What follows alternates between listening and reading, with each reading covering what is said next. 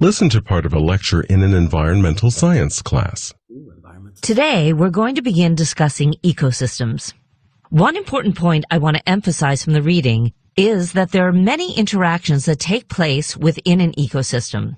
Interactions between animals, interactions between living and non-living things, and so on. Now, these interactions can be fairly simple and straightforward. There are certain species of ants and rodents sharing a desert ecosystem in Arizona, and they compete for the same plant seeds. And the competition influences not only the size of the ant and rodent populations, but also the number of eventual plants. Now, this interaction is easy to see, right? However, there are many other interactions within ecosystems that are not so apparent and require closer examination. And the example from your reading was the forest ecosystem along the Pacific coast of North America, specifically the role of salmon. Okay, as you probably know, salmon are born in freshwater streams. They migrate to oceans where they spend most of their lives, and then they return to the same streams where they were born to reproduce, or spawn. In order to spawn, salmon need cold, clear streams to ensure the survival of their eggs, and trees in the surrounding forest play an important role here. Their leaves provide shade from the sun. When logging removes the trees, the streams are open to the sun and the water becomes warmer. When the water warms up, the concentration of dissolved oxygen in the water decreases, and this reduces the chance that the salmon eggs will survive. And the trees also help keep the soil on the banks of the stream in place.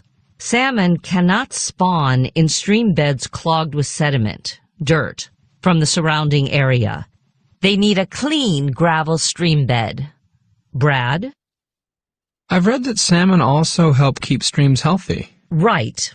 Salmon contribute important nutrients like carbon and phosphorus, and these nutrients promote diversity in the stream environment. Okay, so salmon need trees to successfully reproduce. But surprisingly, trees also need salmon, and bears play an important intermediary role. So in the autumn, bears are busy putting on extra weight as they prepare to hibernate. Each bear catches an estimated 700 fish during the 45 days that the salmon are spawning. The bears catch the salmon in the streams, and then they carry them back into the forest to eat, sometimes as much as 800 meters from the streams. And since the bears only eat about half of each fish they catch, other animals like eagles, crows, and insects feed on the leftovers. Maria? Why do the bears bring the salmon so far into the forest? Why not just eat the fish near the streams? Well, imagine several hungry bears looking for salmon. When one bear catches a fish, it's not uncommon for another bear to try stealing it. These confrontations can be pretty intense, so it's safer to bring it back into the forest, to a place where the bear can eat undisturbed. You said that the bears only eat half of each fish they catch? I mean, if I were a bear preparing to hibernate, I'd probably eat everything I could catch. Well, certain parts of salmon are more nourishing, fattier than others. It's actually more efficient for a bear to only eat some parts of the fish and then try catching another one instead of eating the whole fish. Okay, so after the scavengers have eaten the leftovers, only the fish's skeleton remains. Now, salmon contain nitrogen, so their decomposing bodies and skeletons provide a lot of nitrogen to the surrounding forest. Plants absorb this nitrogen, which they need to grow, so the transfer of this nitrogen to the forest is important. Forests near streams with salmon actually reach maturity faster than other forests. Okay, so why is all this important? Well, salmon are in trouble. Some of their populations have gone extinct, and most of the remaining populations have been significantly reduced by overfishing and environmental challenges. Now, conservationists can try to prevent overfishing, but, well, you can see the interconnections within this ecosystem. We already talked about the importance of trees to salmon and the negative effect that something like logging can have. So you can see that protecting this ecosystem is going to take a broad effort. Well, I actually saw a Netflix video about all of that she was just saying. Okay, that was easy to understand, right? Yeah, better. Okay, that was a lot better. So there are going to be things that you're very good at, particular genres that you are better in comparison with others, okay? So I want you to always remember that. So if we actually look at this, okay, it says many interactions with the ecosystem. Basically, now there was the ants and the rodents, but this was primarily about salmon and how they contribute not only to the river, the forest, but also bear populations. How it's very contributory, how a specific fish is very good, and how a forest and everything works in, you know, like a full circle to help one another, right? Mm-hmm. Okay, so here we go. Let's break this down. Now it says here, what is the lecture mainly about? And it says, a new approach to oh, there's no new approach, is there, Joanna? I don't think so. Nope, I did not write down an approach. How about similarities? Desert? I don't remember anything about the desert. No. Ants, rodents, that's too small. No, thank you. Interactions that take place within a North American forest ecosystem? No. Oh, but it's not too bad. But let's look at D. Factors that have contributed to the preservation of salmon population in forest ecosystems. Mm-hmm. I will go with that. Okay. Nope. See, I knew it. You know why? Because if we look at D, factors that have contributed. What factors have contributed to salmon being preserved in forest ecosystems? It doesn't make much sense, does it? But I don't know. That saying is not make sense for me. The thing is, yeah, but again, if you look at C, it was all about the interactions. Now, yes, I totally understand salmon. And then she went all the way down and talked about salmon, everything salmon, right? Mm-hmm.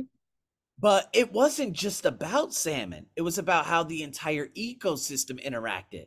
Remember the river, how the river plays a role, how logging and how destroying a forest is going to make the, you know, the rivers warmer. Thus salmon are going to die from lack of oxygen. Okay, how the bears catch 700 fish and then they take it into the forest and then the dissolved skeleton goes into the soil and tree forest populations are more, but they're I guess, yeah, I don't know, a little bit higher or something like that. So we're looking at the interactions between all of these different things. It's not just about the salmon populations. That's a little specific, Joanna. Not very specific. I'm talking about it's like this much, but C is this much. C is about 100% this. So D I had is a question. this. Yeah, I had a question. Where specific you think we can find this question in the listening part? Where can we find it? Yeah, it's you think it's like the reading, for example, that always follow a chronologic order? There's no place that you can actually follow this. It's about how you summarize it. That's how it is. You got to summarize it. That's why if I looked at A, I don't remember writing down any kind of approach. And B, desert was barely even mentioned. So then it came down to C and D, and I'm looking at which one makes up more. Now, I told you that C, we're talking about a number of different interactions because remember, over here, it wasn't about just the salmon. It was about the bears playing a role. Okay, I got salmon here. I got the bears. Okay, the student also said that salmon keeps the streams healthy. Okay, so the water plays a role. The interaction plays a role in that. Okay. The fish skeleton plays a role in giving nitrogen to trees. See, this is why I chose interactions, because it makes up the majority of my notes. D, it's specifically about salmon populations and the preservation. How and where did you write down the notes in terms of, Oh, here we go. This is how salmon are preserved in forest communities. I didn't write down anything in terms of preservation, nor do I remember that.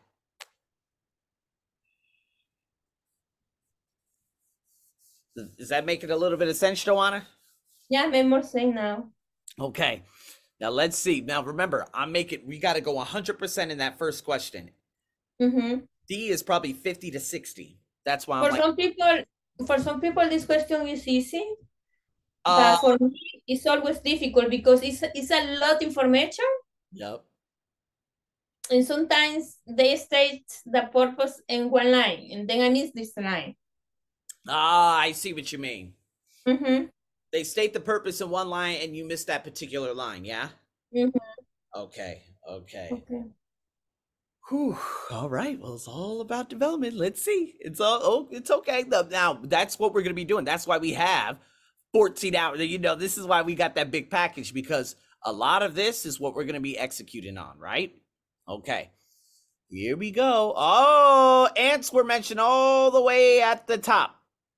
Why does the professor mention ants and rodents competing for food?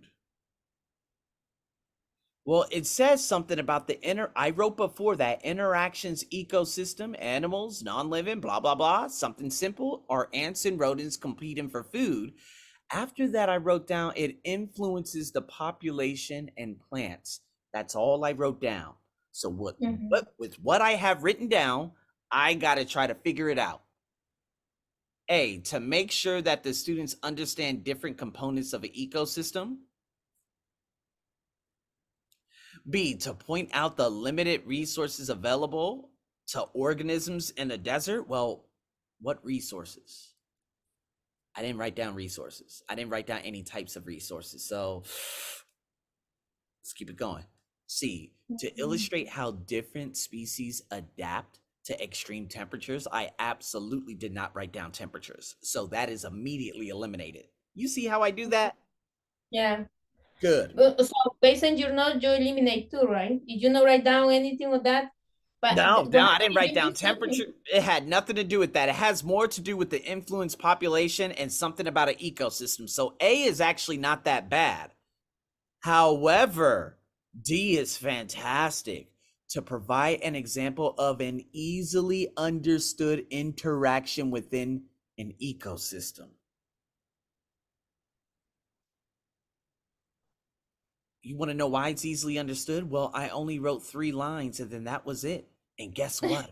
She said simple. Why did I write down the word simple? Easily understood, simple. See what I mean? And so what I did here, if you look at this is a rhetorical purpose. Why does the professor mention ants and rodents competing for food? Okay, so I'm actually looking at this. Many actions within an ecosystem. Simple is all I wrote down. And then I just wrote down ants and rodents in Arizona. They compete. And then it says something about influencing the population and plants. A is said to make sure the students understand the different components. I'm like, okay, what components? Population and plants? I don't know about that. B, it said limited resources, but I didn't write down any resource. C, it said extreme temperatures. I said, I did not write down any temperature. D, it said easily understood, a simple interaction within an ecosystem. Ants and rodents competing. The key point is that it influences the population of them and plants. That's an interaction. It's all about perspective. This is exactly what this coaching and, you know, me typing up the notes and all of this is all about perspective and saying, okay, all right. So I see how you had those little notes right there. And based on what you did, you went through A, B, C, D, and you figured out which was the closest one to understanding exactly what that was about. Why does the professor mention that? Well, I wrote down simple. The biggest keyword in the world was simple. But then again, some of the bad keywords, different components. What is that? Limited resources. What is that? Extreme temperatures. What the fuck? Yeah, this is no, absolutely. Okay. All right, let's keep it going. So here we go. According to the professor, how do trees contribute to the successful spawning of the salmon?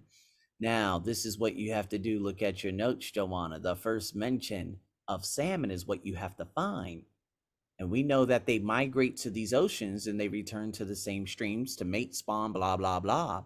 However, they need cold and clear streams. Hey, yeah, there it is right there. It says trees play a role. How do trees contribute to the success? Why? Because the leaves give it shade from the sun. Mm-hmm. Boom. So, B. Look for the answer. B. Mm-hmm. Excellent. Good job. Oh, see, okay. Now let me hurry up and explain. Yes, it is true, but stupid ass China, they didn't tell us that we needed to choose two. Don't worry on your test. It's always going to say one or two. It's just this website is really fucking dumb. Okay, that's all there is to it. Don't worry. It's all good. What that means, the D? What was that? What that means? They reduce the amount of sediment. Well, the thing is, it says it keeps soil on streams. Oh, okay. Cannot spawn in dirt. So it stops the sediment, the soil from entering stream beds. So that does make sense. I did write it down here. That is correct. It's just China doesn't know what the fuck they're doing. Remember, I said that 5 million times. Oh, yes, okay. Horrible. We need 5 better page, Arsenio. Yeah, but this is the best website now. So, like I said, it's all about you developing those techniques, the outline and method. There are going to be times where you're like, man, what the fuck is it? It's all just perspective. That's what we're trying to gain, right? Okay, here we go. What point does the professor make about bears carrying salmon away from streams? So we're going to go to the first mention of streams. Now, remember, the student said, why does the bear bring it so far? It's because they do not want to fight. They do not want to fight with other bears. That's what we're looking for. So what would your answer be? What's the closest thing? A, it says it results in bears eating fewer fish. It's kind of weird. B, it reduces the amount of food available to scavengers. C, it improves the health of the surrounding trees. D, it improves the water quality of the streams.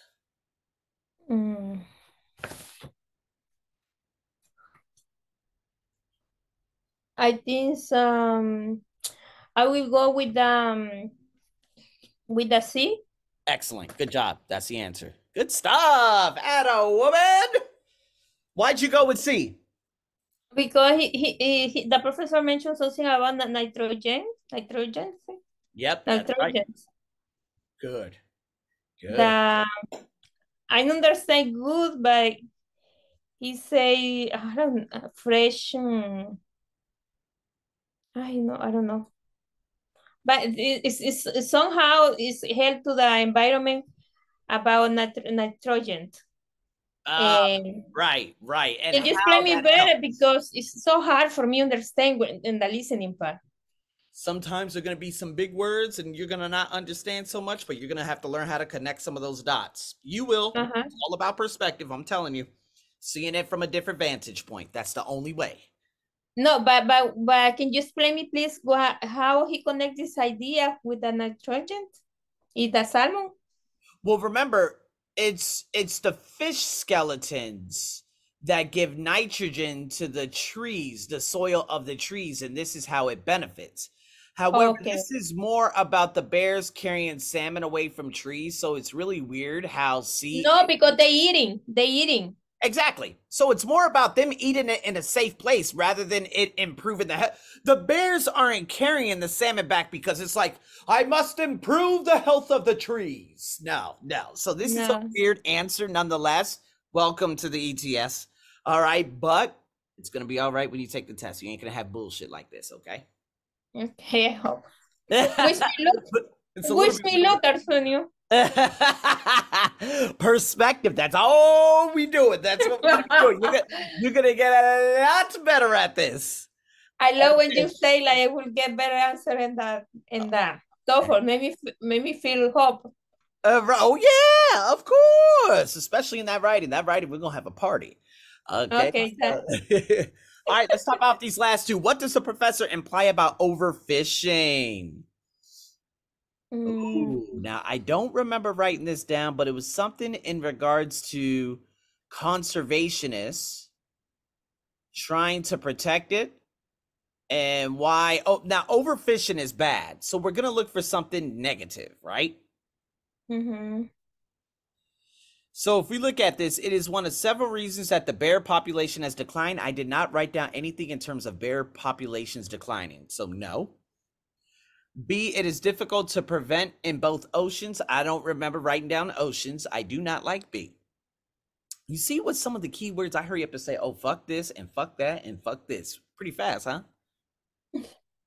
C, it cannot be a sole focus for those working to prevent salmon depletion. You're probably like, what does that even mean? Well, again, it's not only overfishing, it's logging too. That's what I had written down in terms of logging. And D, its impact is minor compared to problems such as logging. Well, it's either C or D. What do you like? That's hard. To be honest with you, this is a hard one. What is logging? Logging is cutting down trees. If they cut down the trees, no leaves to provide shade for the streams. Streams turn into being too hot. So, those working pressure. I don't know. D? Okay, here we go. C, I knew it.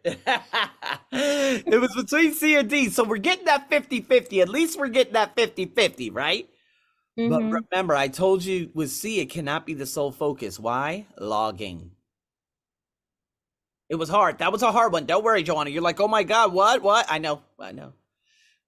So what the saying means? Y que no da sole focus in for those sole focus meaning the only focus for those working to prevent salmon depletion. You probably don't know what depletion is, but it's okay. We just got to look and say, okay, it cannot be only this. Overfishing is one problem, but I remember writing down logging too. So hopefully at the time when you're actually doing your notes, at some point you're going to say, but I understand that overfishing is a problem, but isn't logging a bigger problem? Boom. So hopefully at that point you could say, oh, it cannot be the only focus because logging is a big problem too. So that's why C was a better answer. Now you can see this was difficult because you actually see logging and answer D, but just because it's mentioned in answer D doesn't mean it's automatically correct. Because used. I find out in the listening part, like some answers are correct by logic, but not by the lecture. Exactly. Right. So this is the tricky part. Yep. Because although it has the word, it doesn't necessarily automatically say, oh, yep, that's correct. Not necessarily. Exactly. Yes. Okay, last one before I get you out of here. Oh, this is one of those questions. Now, remember, it's not about the content of the lecture. It's more about why he's saying this in general. Now, I wrote down student a few times over here too, and I'm going to hurry up and highlight it for you. I wrote down some of the questions right over here. These are the students' questions. I'm going to put it in blue, and there's another one I have to put in blue. Bam. Okay, so here we go. Let's see. Why does the student say this? If it wants to work. Why does one of the students say this? Okay, here we go. I mean, if I were a bear preparing to hibernate, I'd probably eat everything I could catch. Remember, the student is the third one here. It says, why does he only eat half? He should eat all of it. Why? Because why does the bear leave half of the food there?